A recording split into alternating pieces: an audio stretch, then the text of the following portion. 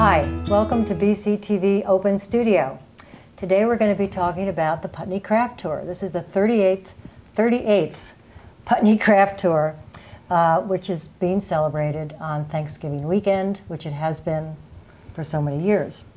And today we have Fiona Morehouse, who is a new participant in the Putney Craft Tour, and Ryan Birch, who's also a new participant, and his father, Bob Birch. So why don't we start with you, Fiona? What got you interested in participating in the Putney Craft Tour?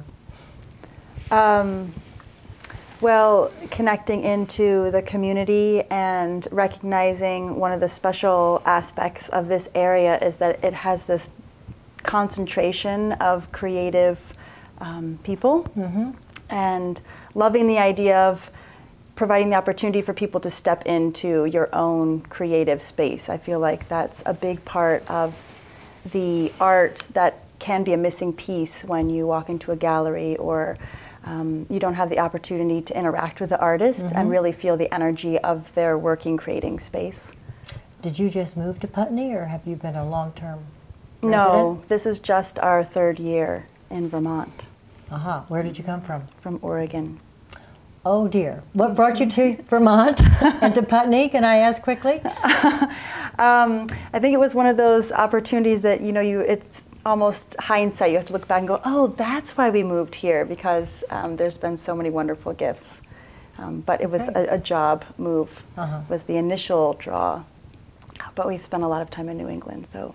Very good. In some ways it's like home. And Ryan, I think I know why you're here. And you're only 23 years old, as I understand. Yeah. And you are not doing glass blowing, from what I see, but you are doing ceramics. So how did that happen in your family?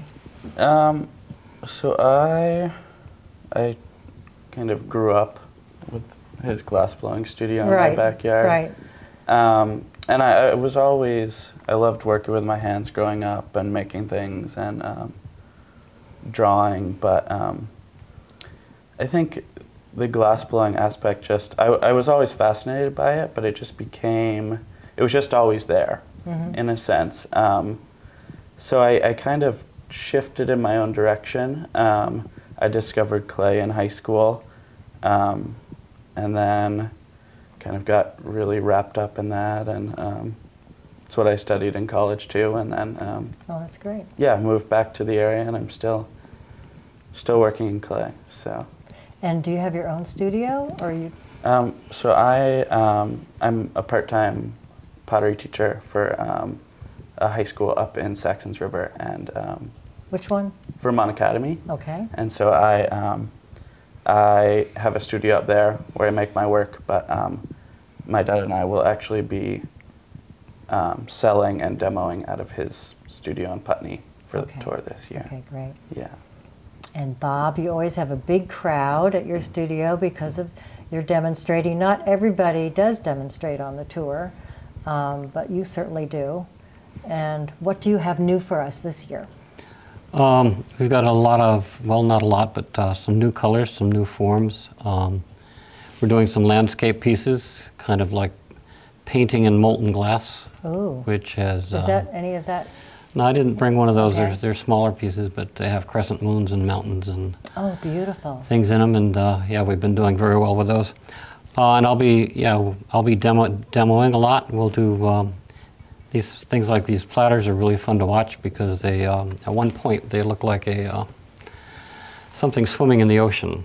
Okay, and because they're moving around and they're very molten and soft, and I really love the interaction with the people that come into the shop. So we'll be demonstrating most of the time. And out of the 22 people on the craft tour, I think 16 are going to be demonstrating too. So, I didn't know that. That's good. So there'll be a lot of potential learning experiences. That's great. Are you all going to be doing any demonstrating? Will you be at all? My plan is to keep it open and sort of fluid. The opportunity will definitely be there, but because it's my first year, I'm not exactly sure how it's going to all unfold. So my hope is, and my hope would be to actually help other people be able to work on the wheel and just experience or hand build work on the wheel. Oh, that's great. So people could try it out. That's terrific because people love to get, they love to get involved. We should say there are 22 artists on the tour and 4 new artists this year, and we have 2 of them right here. We also have Jesse Fox, who is a custom bicycle maker, as well as Rodrigo, who actually is as I understand it, a painter and a furniture maker. And he does something called the Putney Chair, which was originally created for the Putney School as a fundraiser. And he continues to carry that and trying to figure out new designs for the Putney Chair. We also, it's a huge arts weekend. Because we have the local restaurants are creating Putney specials, Putney Craft Tour specials, and Sandglass Theater is doing 2 performances, as well as Next Stage Arts has Main Street Arts coming over to do Rosencrantz and Guildenstern. So it's a huge weekend for the arts in Putney. And so have you actually been on a Putney Craft Tour experience yourself? Yes. You have? Yes. What did you think? Well, living in Vermont and doing the tour, I think it might be a little bit different than a visitor coming because I think it's the whole experience, just the spaces between the studios.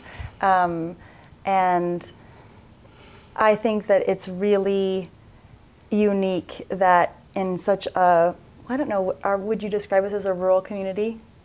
Yes. Definitely, definitely. That you have such uniqueness from place to place and so much personality. And there's a level of authenticity, I feel like, with artisans in our area in particular that's really refreshing.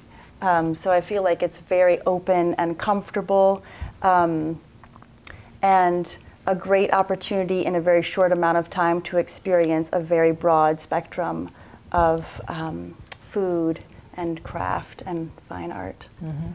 That's great.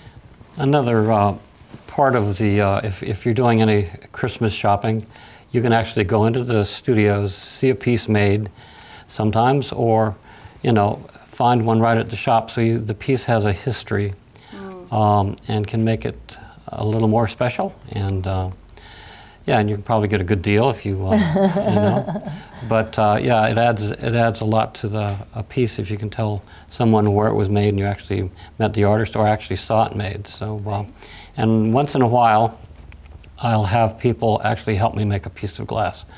We'll set them down at the bench and play with glass a little bit and have a good time with it. But yeah, it's just a good time. Yes, it is. And usually we get anywhere from, I don't know, 3,000 people perhaps. I mean, people come to the tour. A lot of people are visiting family here in Vermont, and they're coming from outside. And so it's a great thing to do with family, because all ages, it's great for all ages. And you can go around, as you say, half the fun is finding the different studios, even though it's very, we've got signs all over the place. But just going on some of the roads and finding your way, and then all of a sudden you arrive and it's like a whole new world. So I think that people like that. One of the other things that we're doing this year is we're going to start a photo contest. And Ryan, you are getting involved in that, and you can tell us all the details. All right, so this, it's our second year doing the photo contest. Yeah. This year is going to be slightly different. It will be primarily hosted on Instagram, which for those who aren't Instagram savvy, don't let that scare you away. So we are asking that people, as they go around the tour to the 22 different sites, they take pictures of pieces that they like or demonstrations that they're really interested in. And then if they do use Instagram, they post them on Instagram with the hashtag Putney Craft Tour Photo Contest.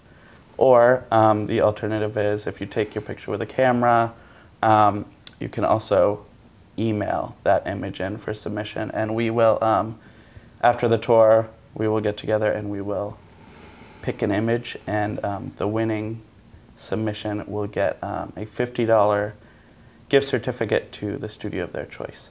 So it's a fun little contest. Well, it's another way to get people involved in craft, and you know, are we doing selfies or we're just doing whatever? You could potentially do a selfie. I'm not sure how successful it would be in the contest, but yeah, we had in mind shots from inside studios of artists working. And a lot of times people come with their friends so that they could get their friends in the, you know, doing something, perhaps demonstrating in your studio or trying something out, that sort of thing. Yeah. Well, we'll see. Yeah, we'll see how it should be fun. It's kind of a... Yeah. So let's talk a little bit about craft and in America and craft here in Vermont. How is it doing? How are things doing in craft these days? I'm finding that it's doing really well. During the recession, I think our business slowed down. Probably about 8 years ago, it slowed down a little bit and we do a lot of wholesale, so it cut into our business, but it's rebounded a lot, and I find that we're getting a lot of requests for special one-of-a-kind commission work. I've got probably 4 or 5 projects going on. Everything from a 1750s French clock to a tornado made out of glass for a gift for somebody that's retiring out in Chicago. So it's a lot of different things, but I find the craft business has really rebounded a lot and helped put my kids through college. That's great. That's terrific. Yeah. Yeah, and you should talk about your sister. Oh yeah. So Caitlin? Caitlin is my sister, his daughter, and she is a jeweler. She lives like 2 miles up the road from us. A jeweler and a glass blower. And a glass blower as well. Yes. And so she's been doing the tour for a number of years. I'm the kind of the last one in the family to get on board. But yeah, she's been making incredible work, and she just had her 3rd child, so there's a lot going on, and she's still been finding time to get to the studio. But so that's, I mean, you all must be busy getting ready, and let's talk a little bit about what you have to do. What are you going to do in your first time here? Well, I feel like I'm a little extra busy this season. We just went through a major studio renovation of the clay studio. So as many of you know, when you get into a project like that, you have a time frame, and you really think this time it's going to follow that particular time frame, but it's taken a lot more energy. So I'm spending a lot of hours now, which is great because I feel like because this is an annual thing, it creates a lot of freshness. You know, like from year to year, you're making fresh work and inspired by where you are and what's happening in your life and how you relate to your medium. I feel like is always shifting and changing a little bit. So it's great that this, again, is the 38th year of the Putney Craft Tour, and I can imagine people who have been coming to you year after year, and for people who are new on the tour, that those relationships, those connections build and deepen every year. From what I've heard, yes. Yeah. So even just me and my relationship with my studio space, while it's new, it's been lovely to really just immerse deeply in the space and be making a lot of work and building that relationship. Why don't you show us this piece that you have here and tell us a little bit about it? This is a knitting bowl. I started making these actually when I moved here to Vermont, but this sort of, I chose it because it sort of reflects my general approach, because I feel like my work is a nice unifying balance of contrast. So I'll throw pieces on the wheel, but then I hand manipulate everything. So I feel like the textures are very organic, but the process is sort of contrasted between these very clean lines and clean process and sort of methodical process that comes with the wheel that allows you to really sink into that clear space. And then hand building for me is much more playful and curious and more exploratory. So I love that each piece has both of those differing facets in it. And I have been really looking drawn I love to this. sewing This is great. in the clay, Yeah. at least for the knitting bowl. So I have a whole series where they're like this. This one's a little more simple in its form. Some of them are more complex. But I love the incorporation of that medium into it. That's great. Yeah. And tell us about the piece you brought here and your style. So this is a garlic jar that I made a little while ago. So just your basic storage jar for cloves of garlic. So I grew up in a house that had pretty much everything in our kitchen is handmade, whether it's my dad's work or work that he's traded for. And just that value, like we said earlier, of being able to put a face to a piece that you use and that has this function in your daily life, I think has like endless value. So this is just kind of my way of, I guess, expressing that value system that I have for handmade things and kind of intimate interaction. So I love functional pots. Okay. Yeah. And yeah, I love putting them out into the world. That's definitely And so you will be getting your own studio, or how will you sell your work? So we'll be sharing his studio space. So we'll both have work for sale there. We'll be alternating demos, so you can come watch glass blowing for half an hour, and then we'll give switch you a little over. break. Yeah.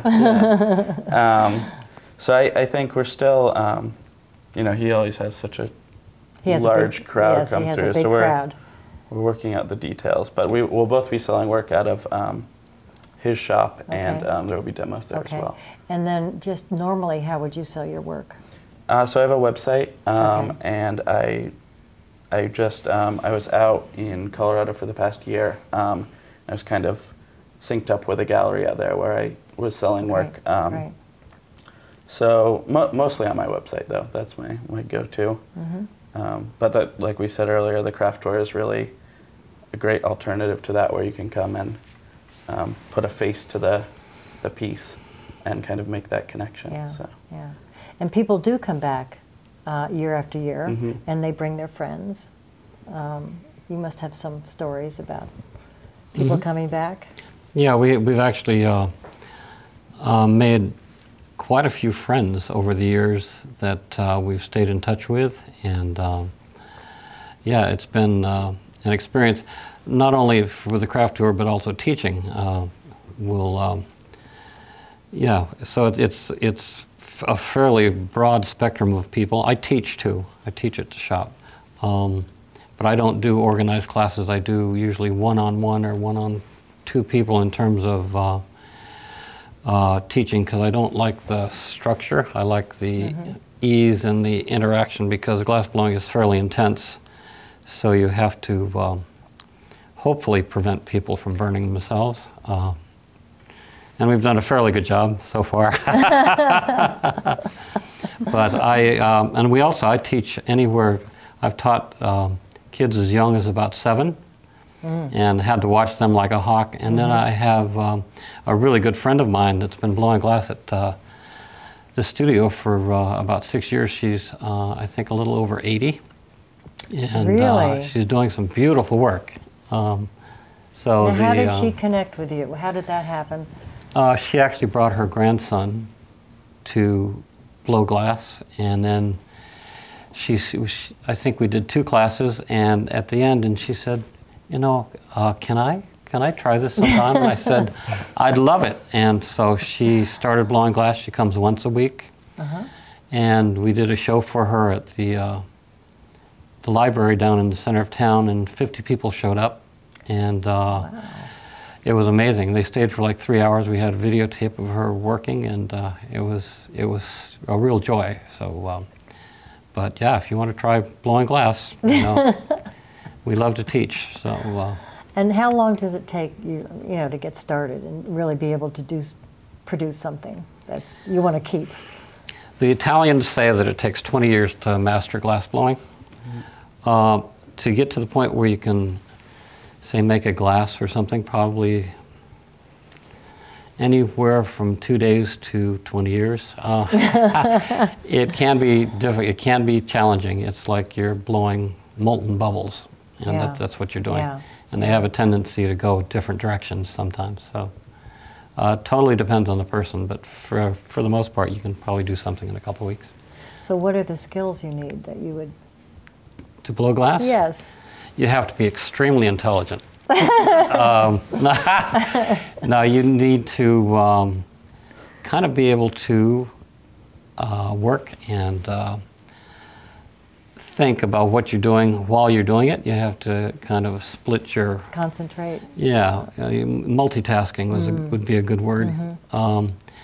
And yeah, it just, it's a very demanding, and it's hot. You have to be able to put It's up hot. with It a does lot get of hot, heat yes. and some pain periodically, and then if you're not burning yourself, you're cutting yourself. So it's, you have to kind of dance lightly, and it is a dance. It really is a lot of movement because the glass is moving and it has a rhythm to it, and the hotter it gets, the faster the rhythm, and then you have to move around the shop quite a bit. So you're kind of, it really is a dance, and I love it dearly. I've still done It's obvious when you go to your studio and you demonstrate and you have all these people around you and you're walking around and you're holding this, you know, this hot glass, but you're still very much in control, but you're constantly talking, and so you're doing a number of things all at the same time.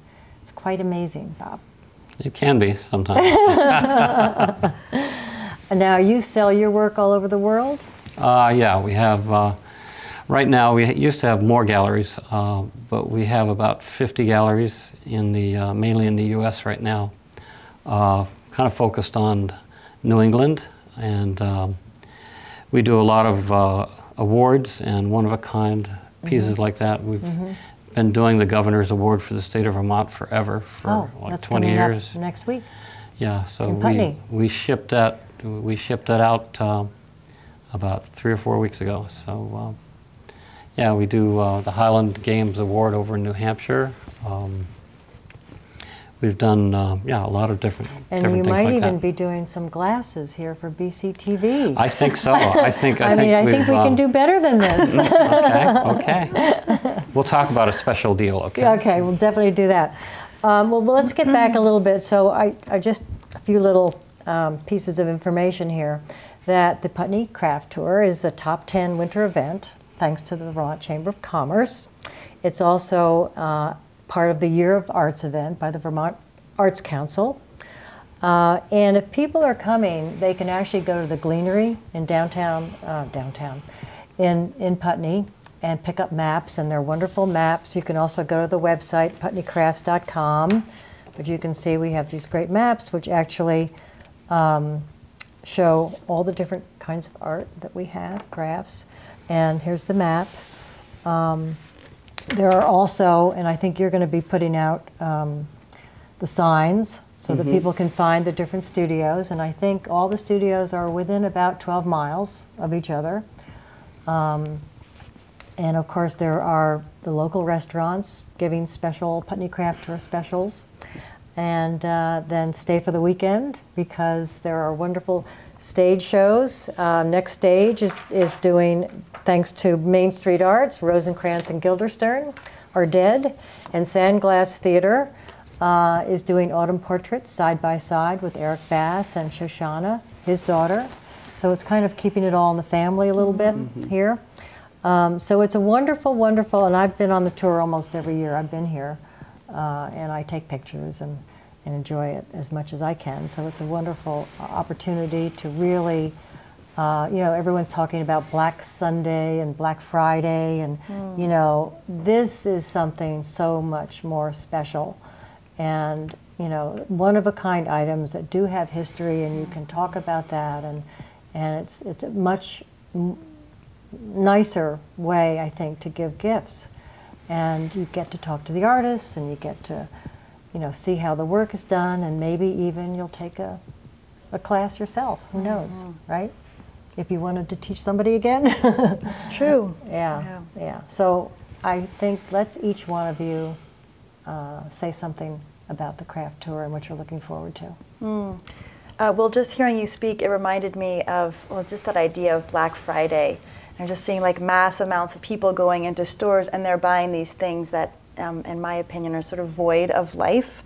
And that when you have this kind of experience, or you're purchasing gifts for yourself, for others in this way, that all of this work or the food carries an aliveness with it. So even after your experience, if you come in and you've met the artist and you've connected with them and connected with their work, if you give that gift to someone else, it's still extending its life that way. So when you were speaking to history earlier, I feel like that's what's really one of the most powerful, unique aspects of open studio tours in general, but this tour is that you have such a broad spectrum of beautiful artistic pieces and interesting people, and all of that energy carries forward in the work. Great. Ryan? I'm very excited to be working alongside my dad for the first time. There's always so much energy in his studio, and I'm just excited to be a part of it. And I think having two mediums in one studio will be an experience. Exciting. So, Yeah. and I would also say I'm hoping to, at the end of the tour each day, maybe do go to a few studios myself. I think this year in particular, just the variety of artists that we have, the bike maker and cheese maker and a winery and jewelers, and it's really incredible. So I'm looking forward to that as well. Great. And Bob? Mainly for me, I think it's become kind of a family affair with my son and daughter on the tour, and that's really been a joy for me. This year we're going to try something new. If the weather's good, we're going to light a fire so people can take a break and have some apple cider outside and just, you know. Keep them around. Well, yeah, but if you do the tour, you have to kind of keep moving if you try to do it in one day, but a lot of people come up and do it, and take several days to do all the stops. So, but it's just looking forward to seeing the people and making a little money to pay some bills, and yeah, it's just a good time, to say the least. Well, that's great. Well, I just want to remind everybody the Putney Craft Tour is Thanksgiving weekend, November 25, 26, 27. It goes from 10 o'clock in the morning till 5 o'clock in the afternoon. And please come on down.